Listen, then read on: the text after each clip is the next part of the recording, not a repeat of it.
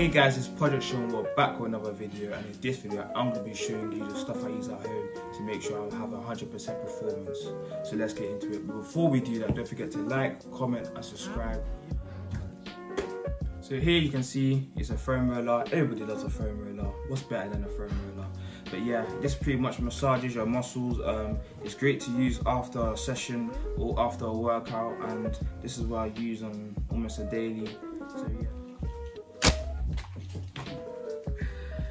So here, as you can see, these are my resistant bands. I use this for my strengthening of my lower body. So if you're really weak, this is extra heavy. So if you're weak, just don't try to use these, avoid these. And I use this for my strength, sprint speed, for especially the lower body, and my glutes to strengthen them as well, to get more power when I use the football. So yeah guys, these are all my resistant bands. It goes from light to extra heavy. I've organized them. So for the footballers out there working hard, I really recommend this for you guys, as it strengthens you. You can use it at home or outside, so it's really easy to use. This is very cheap compared to how many there are, which is only, for me, £10. And yeah.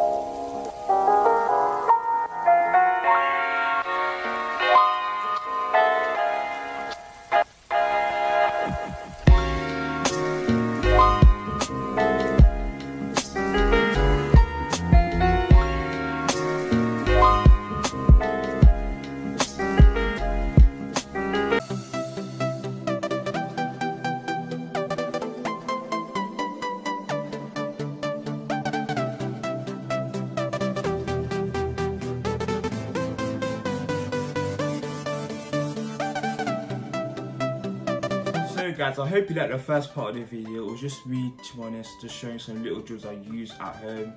Just let me know in the comments if there's anything that helped you here, and just let me know as well if I could use anything to get better, because we all want to get better. We're all grinding for the same goals. Let's help each other. So yeah, let's get to the second part where I talk about myself. So who am I? I'm Sean, not the sheep. But yeah, if you see my YouTube channel, you will know that my name is Sean.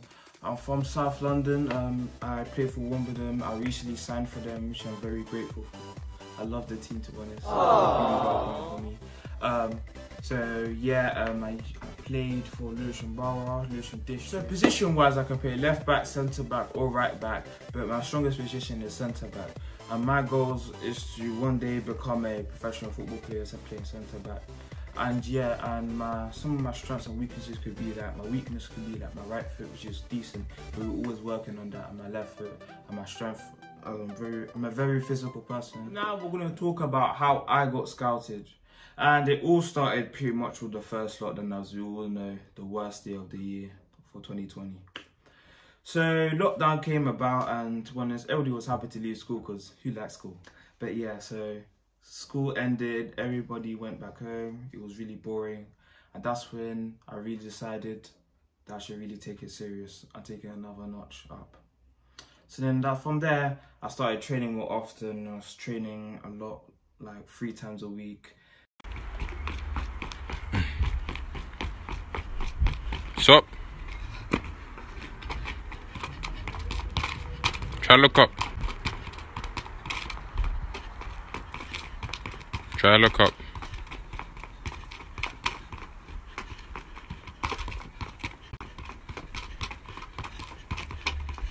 And I was like really working hard throughout April, June, and July. August is when I started going to showcase games and really training with other people of different ages, so I can get stronger and better quicker. And in one of those showcase games, I got scouted by Wimbledon and Watford. And from there, and then obviously everybody was really excited, but it wasn't the best news, as we weren't excited too much because we didn't know if we could go there 100%. So then from there, we just carried on, and I went back to my Kent League team, which was Lewisham Borough, and I played there for about 3 months till October, November, and then I've been with them for 4 years plus. And yeah, so from there I started getting more recognition, started playing more. I got seen by more scouts such as Tottenham, Crystal Palace, etc., Chelsea. And that's when Wimbledon called again that they wanted to see me on a Monday, which I remember the exact day because it's a really good day. But yeah, so I went there, did my thing. So I got picked to go again. So I went there again, and I ended up being offered a trial, which I obviously took, and now I'm here. But the moral of this whole story is that when the opportunity comes, you always got to remember, you always have one opportunity, sometimes more than one. But every opportunity that comes, put 100% into it and put 100% preparation.